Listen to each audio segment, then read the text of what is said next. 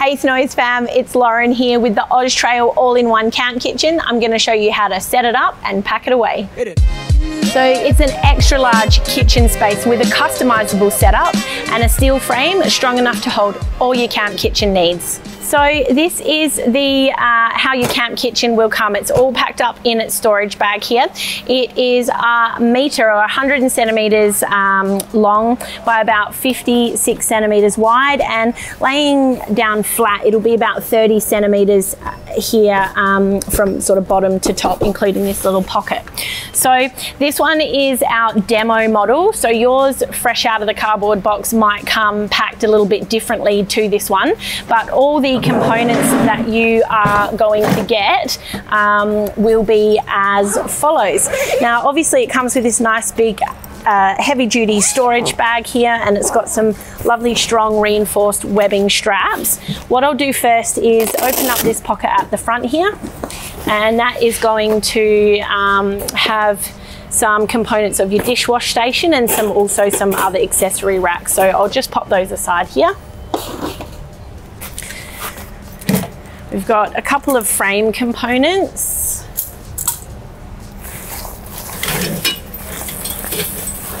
It's our pantry body.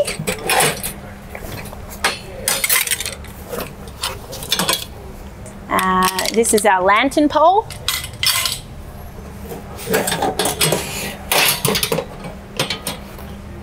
Now this is the top of our dishes rack. Now we'll set that part up last.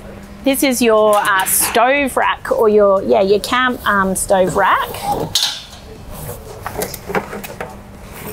And we've just got a shelf here and some pantry shelf inserts. So I'll pop those ones here, and we're just going to pull the main body of the stove out,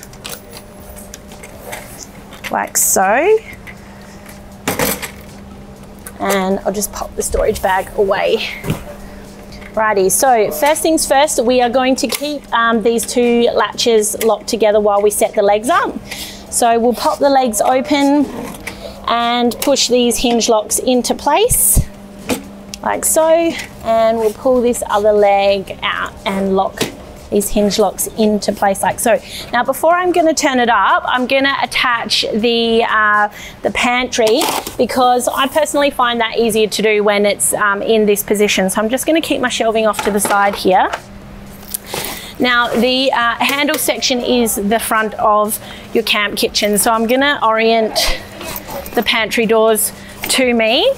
And in the back here we've got these little clips, and they are going to clip straight onto these little triangular sections, which you will find in each corner, like so.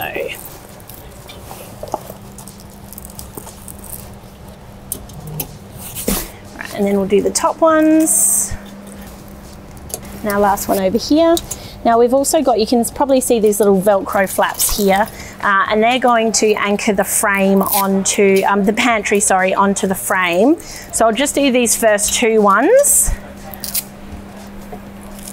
just to keep the pantry in place for me. And now I'm going to tip it upright. And now I will Velcro. I can move around the table easily now, so I'm just going to Velcro all of these spots into place, like so, and do the back ones, and in the last corner here. Before I pop my MDF shelving in, I'm going to put on our little rack down the base here. And that will just sit in place on these cross struts, like so. So now we've got our MDF shelving, which is our three smaller shelves, which will go in place here. I find it easier to put the bottom shelf in first. That's going to be the tightest shelf to get in, and if you put your other ones in first, you're going to start putting the pantry under a bit of tension, so that makes that bottom one a bit trickier. So we'll go for that top one. Right, all in place. Our large shelf. going into place like so. So from here, I'm going to release these latches and open up the top of the kitchen. Pop the hinge locks into place so the lid doesn't fall down on you.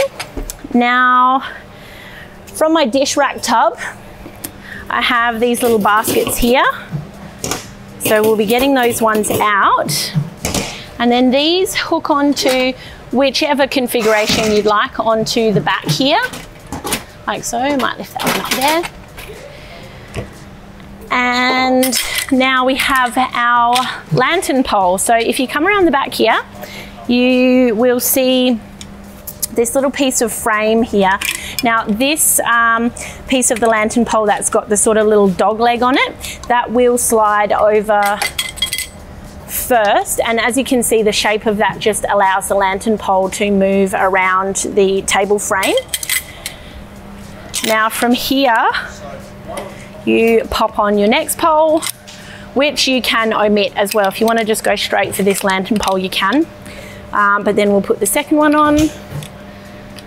And if you're a little bit short, you might want to do this first, but you pull out your lantern hook and that just flips over to the side there, ready for hanging your lanterns from. So this is the main body of your camp kitchen. It's something that you can set up just with a little bit of pantry space. You have a bin section there, and you've got a nice sort of big area for food prep. This would be something that you could get away with if you had a small hiking stove. Maybe that had like a little gas canister with a screw-on burner on the top, so you're not getting heat directly onto the MDMF benchtop here. But if you don't have a stove like that and you want to use a larger camping stove, maybe you're doing family cooking or cooking for a few more people, then you will need to set up your stove rack. So the way to do that is literally you're just going to be opening it up like so and locking these hinge locks into place. And then what you'll be able to see here is, I'm not sure if the camera will be able to pick these up, just underneath here on either side, you've got these little holes and these little tabs on the stove rack are going to pop into the holes on either side. Now this, because this rack has a really high load rating and it can take heavy stoves and pots full of food, it is quite strong, so it does take a fair bit of muscle to push this one into place. And it's also pretty good because, you know, you're assured then that your stove's not gonna fall, or this section of the pantry is not gonna collapse when you're cooking.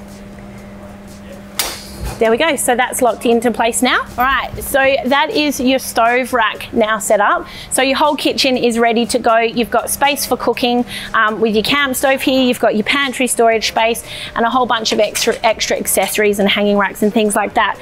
If you want to take your camp kitchen further and have the ultimate glamping experience, you can now set up your dishwashing station. So we have our two components here. So I'm just going to set this side of this frame aside for now, and we're going to sort of just bounce open this support section like so. So this one can be a little bit tricky to do. I'll just push up these little sections here, and then the frame will stop. You can see it's got these little pot rivets on the side, and that's to stop what do you call them, scissor struts from opening up too much. So once that's in place, we have our U-shaped piece of frame, and that's got these holes on either side there and up the top. And they're going to correspond with these little pins inside the C-clamps or C-clips here. So we'll line them up and pop them into place. Oops, like so. All right, those ones are in. There we go. And our last one here.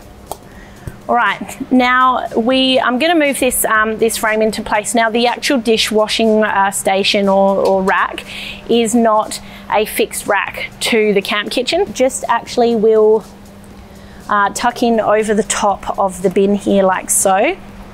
So that butts up nice and tight. And you can put your dishwashing tub and your air drying rack in place. Obviously you can set them up vice versa, or however you want to do that. So that's how easy it is to set up the OZtrail all-in-one camp kitchen. So now we're going to do that all in reverse and pack it away. So I'm going to grab your tub and your wire rack, and I'll just pop those off to the side. Now I'll get the dish rack station, and I'll move that over to the front here. And we're going to pop off the top rail on both sides, and I'll just pop that side there as well. And then we will bounce this little frame in on itself. Okay, now that component is all packed. And the next thing we're going to do is get down low onto our stove rack here and put in a bit of muscle to pop out either side of the rack from these little holes there that I mentioned earlier. There we go. All right, now once that one's done, I'm just going to pop out these little hinge locks. Fold that one flat.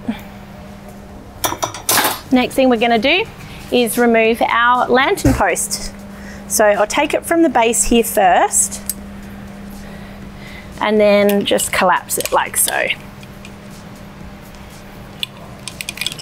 And then on this end bit, we're going to lift and slide away the little lantern holder specific bit. Put that one down. We'll remove our wire racks and then release our hinge locks.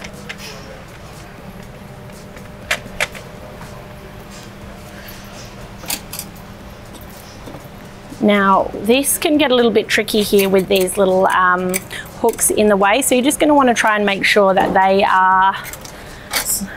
See, if we're just going to let the lid shut like that, the hooks will stay and stop the lid from shutting. So we just got to sort of poke them in a little bit there until the lid fully goes down. And then I'm just going to chuck that catch on. All right, I've locked that tabletop shut now, so it's not going to pop open on me. Now before I flip it over onto the side and get the pantry off, we're going to remove our shelving. And last but not least, our little wire rack down the bottom here. Now, making sure I've locked this on at the top and I've removed everything from inside the pantry, I'm gonna turn it on its back, and that will just allow me to easily remove the pantry section like so.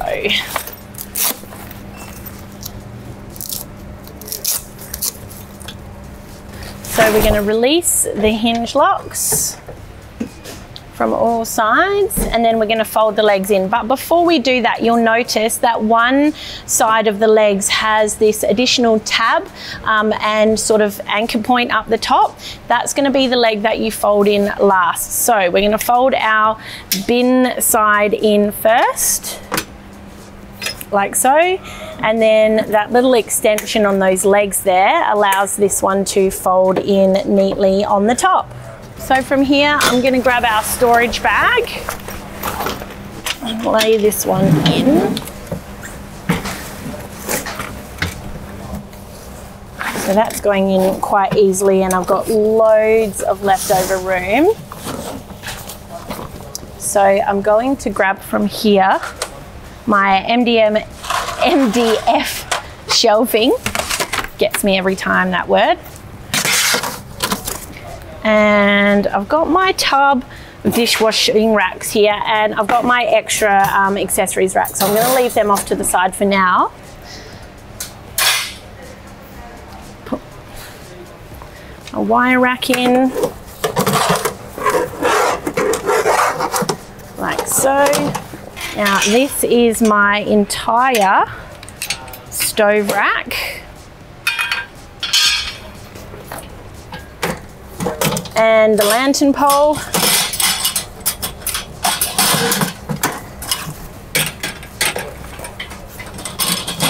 I've got my pantry fabric here.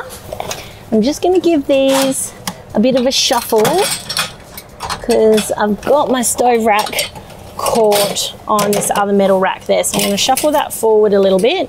That will sort of give me space to tuck in my dishwasher rack here. And then I'm just gonna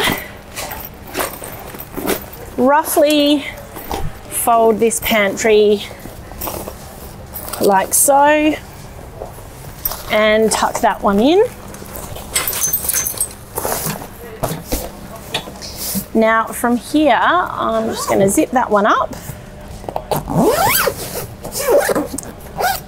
And remembering my dishwashing tub and drying rack from before and my little accessory basket, so you can tuck these ones in here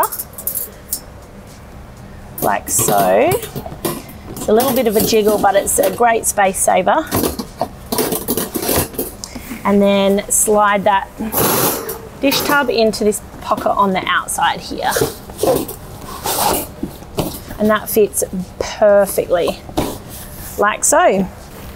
That's it for the OZtrail all-in-one camp kitchen. If you want to know more about the specifications and all of the measurements, head to our features video. Otherwise, you can get this at snowies.com.au at our lowest prices every day. If you found this video helpful, give us a like. If you've got any questions or comments, chuck them below. You can head here to subscribe or here for more helpful videos.